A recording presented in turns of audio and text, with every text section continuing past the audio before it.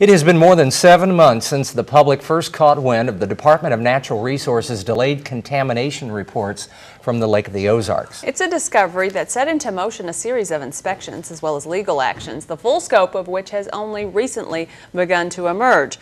KOMU8's Becca Habegger traced the chain reaction from the summer's E. coli scare at the lake, a chain that led right to the steps of the Missouri Attorney General's office.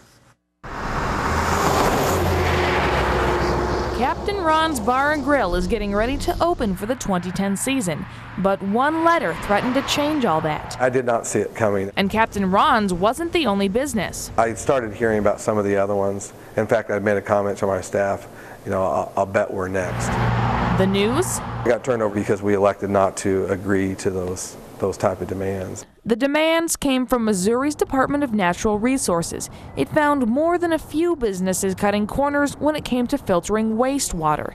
The DNR tried stepping in to correct this system at Buccaneer Bay, which services Captain Ron's and several vacation homes. I had to sign an agreement stating that I was going to completely replace my system and close my doors until I do that and pay a fine, and that just wasn't an option for me.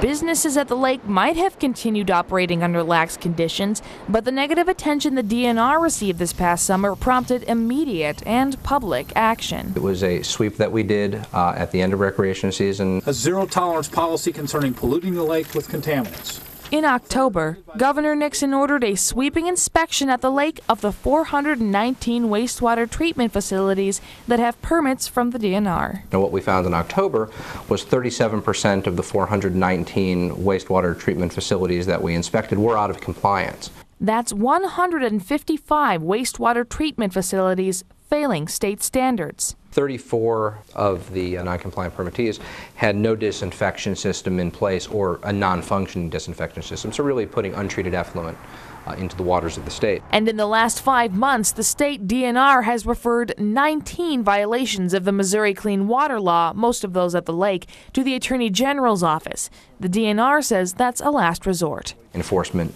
again tries to work with them, and then it gets referred over to the Attorney General's office if they can't come to an agreement. But Dugan says that gives off the wrong impression. The perception is that all these sewer systems that are being turned over to the Attorney General's office are all dumping sludge into the Lake of the Ozarks, and it's just not the case.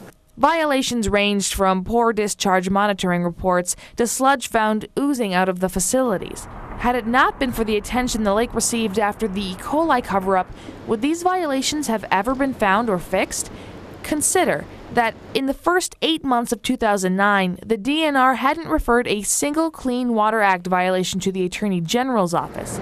The inspection schedule might explain that fact. We do inspect all year long, but it really is dependent upon when a permit comes up rather than any other sort of calendar in terms of regular inspections.